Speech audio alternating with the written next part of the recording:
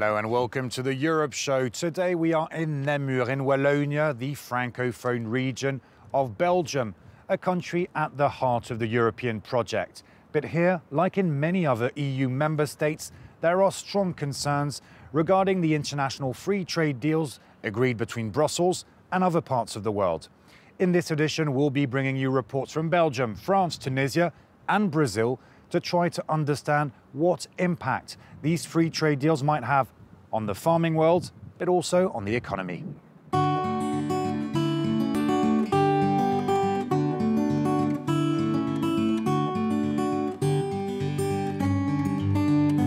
David Claraval, hello. You are Belgium's agriculture minister, a country of some 36,000 farms. Give us, please, an overview of the sector. What do you export the most? Above all, we export meat. In the Flemish region, it's mostly pork, and 70% of the production is exported. In the south, in Wallonia, it's mostly beef, like here with the Bleu Blanc Belge breed that is behind us, which is a typical breed in this region. Then we produce a lot of dairy. On top of that, there is a lot of vegetables, especially potatoes, and then a great deal of cereal crops. So those are our four major sectors. On top of that, and this might come as a surprise, but there's also cocoa, chocolate, because we export a great deal of chocolate, although we don't grow the cocoa beans in Belgium, of course. The famous Belgian chocolate. There are clear differences between Flanders and the Walloon region. In Flanders, there's about 2/3 of the country's farms. And that means also that maybe the regions don't perceive international trade deals the same way. The Flemish region has a great deal more intensive farming, which exports a lot of its produce. The Wallonia region is more the opposite, with extensive farming. So the two regions don't really have the same vision when it comes to trade deals that are agreed with other countries. We've seen in the past, for example, that the Wallonia region blocked the CETA deal with Canada because they thought it would penalize their economy. In the end, we did manage to find a compromise to unblock the situation, but it shows that there are really two different agricultural policies in Belgium. You just mentioned that the Walloon region managed to block the CETA. Do you think the Walloon region will block the Mercosur deal between Europe and South America? There is a great deal of concern, especially in Wallonia. We have to be very careful that if we do enter into this trade deal, our farmers are put on the same level playing field as the agricultural sector on the other side of the Atlantic.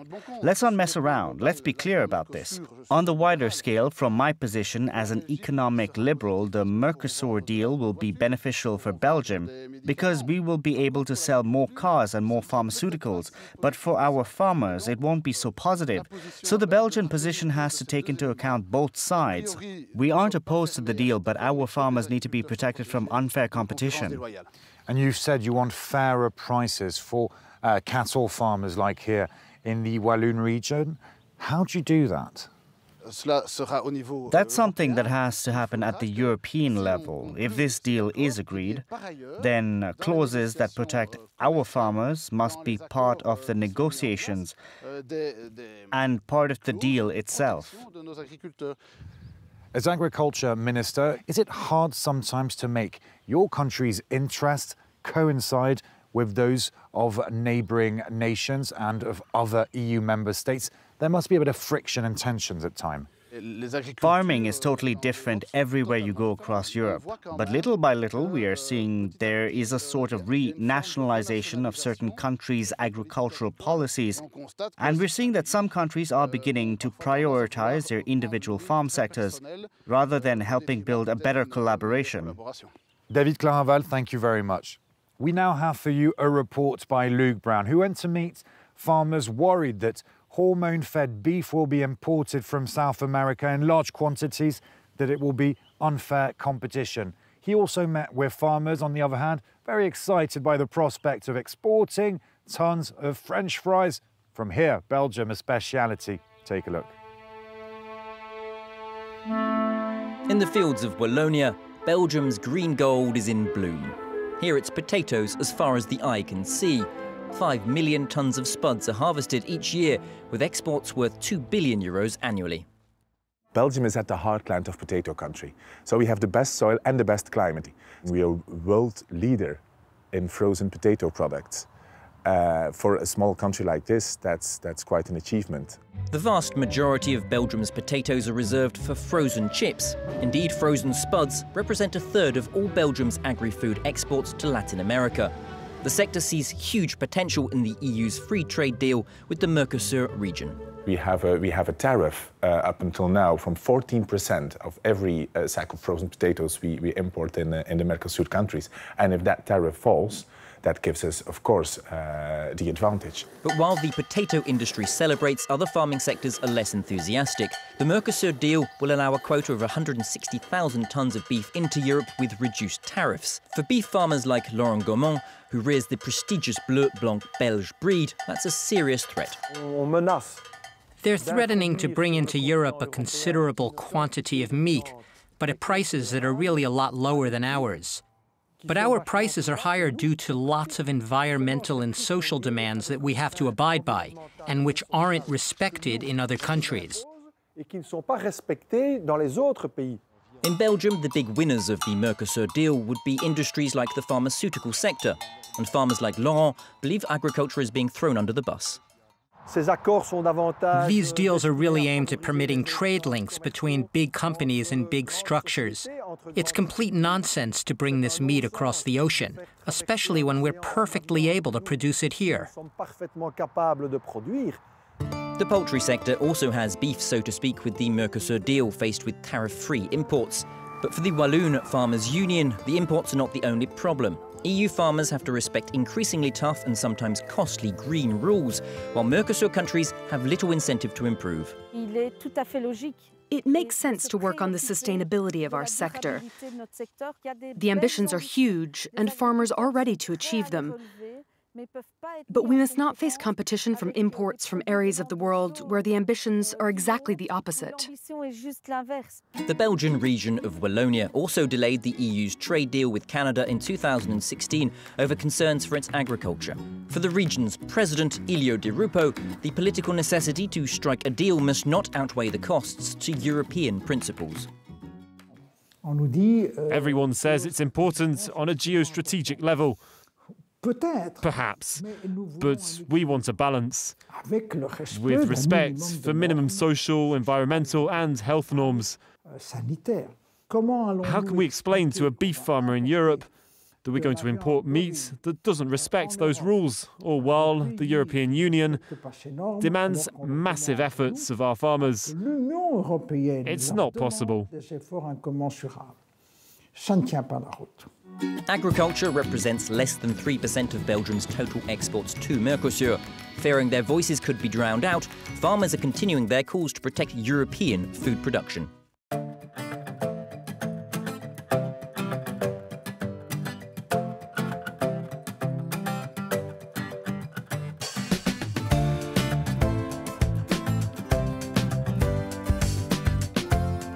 We are now at the Mercosur farm in the Walloon region. People have been growing vegetables and working this earth since the 13th century.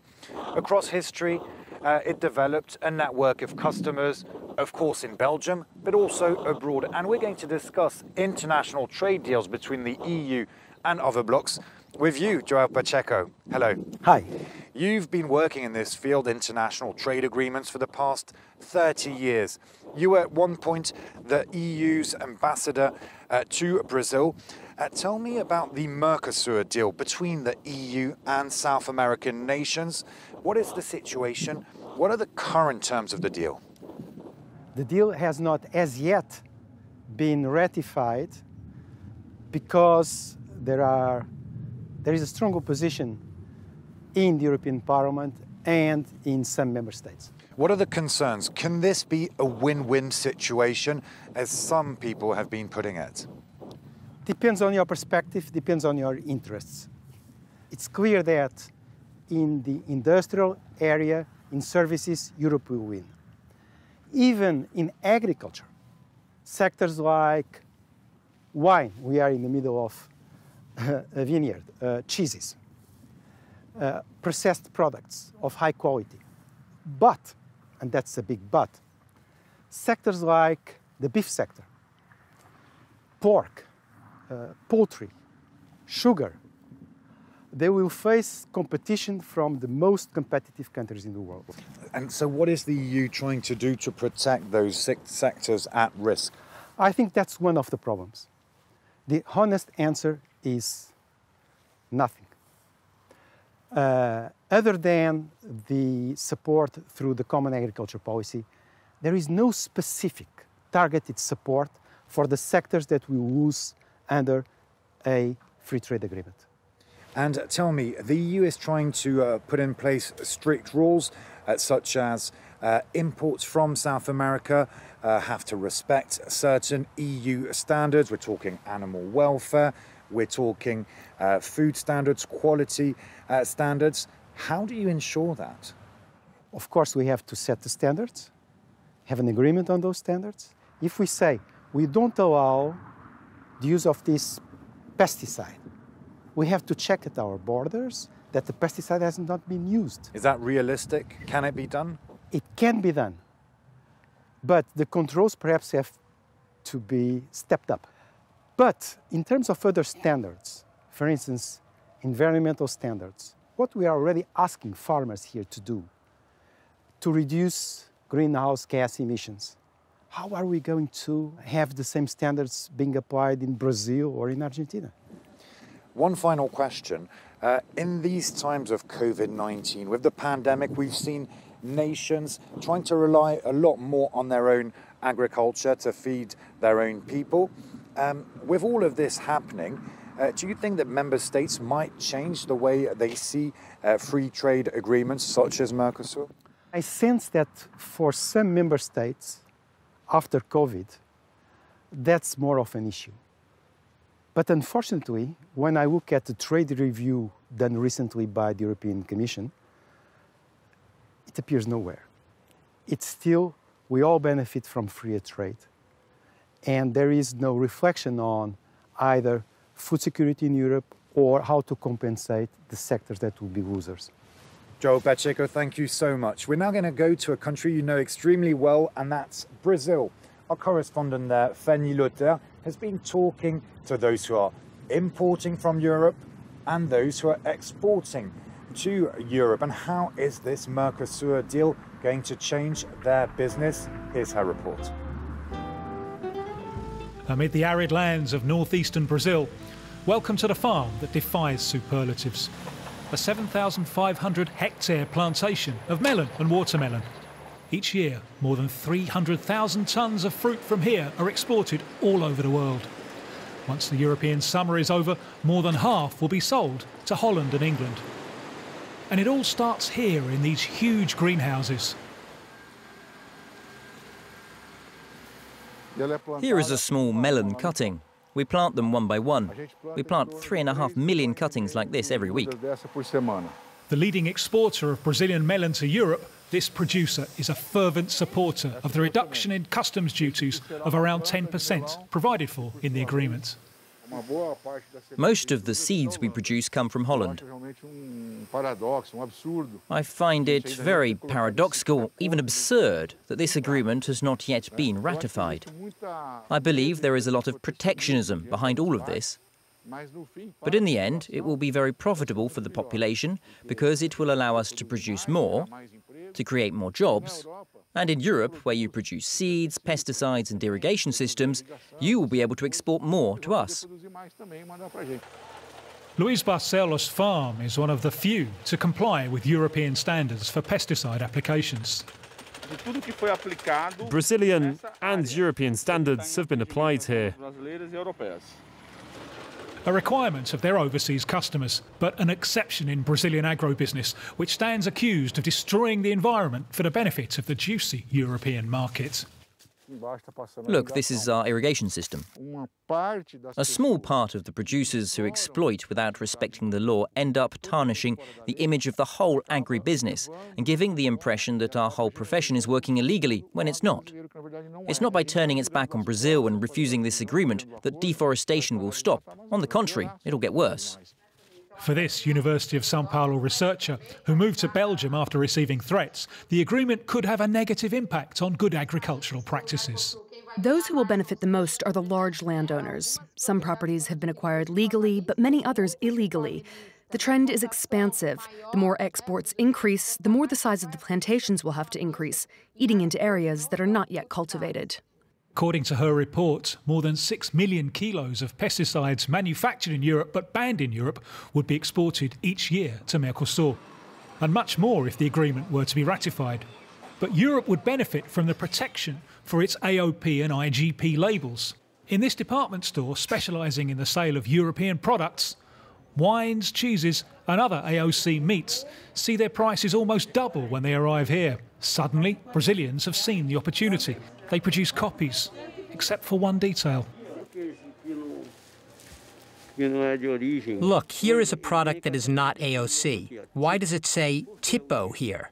Because it's not a Brie from France. It's obvious that if the agreement is signed, we could sell more high-quality European products at more affordable prices. In a recent social media appearance, Brazil's President Jair Bolsonaro once again criticised the French veto. And with this deal stalled for more than 20 years, Brazil is now increasingly turning towards China.